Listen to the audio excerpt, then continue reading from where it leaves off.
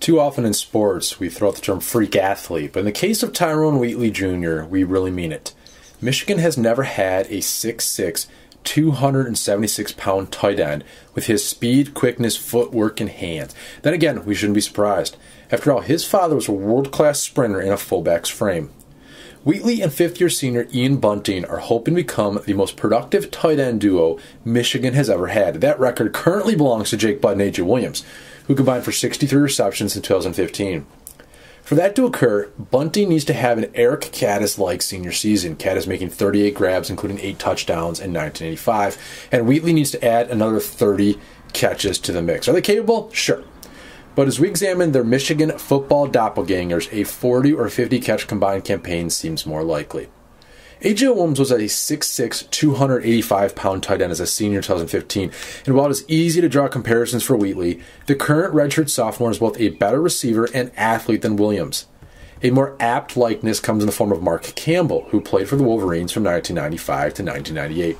Working in All-American Jeremy Tooman's shadow, the 6'6", 253-pound Campbell had soft hands, catching 32 balls in his career, including a career-high 13 as a redshirt sophomore in 1996.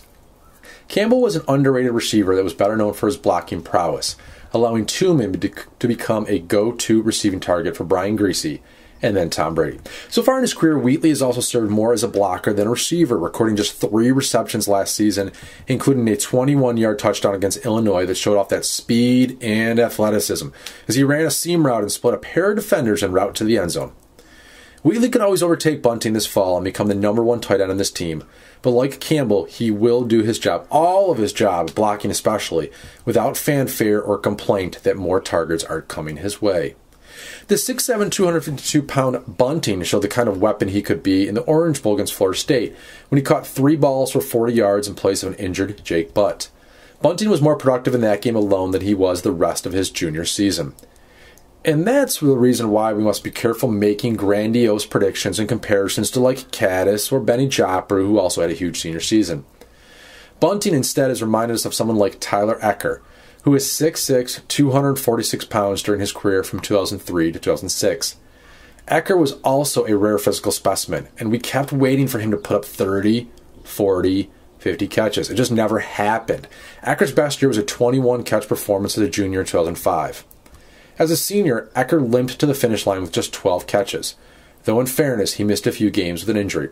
Still, had he played in all 13, he was only on pace for 19 catches that season.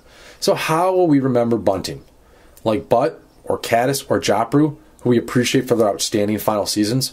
Or will we remember him like Ecker, Sean Thompson, and Kevin Koger, guys that left wishing we had seen his skill set put to better use?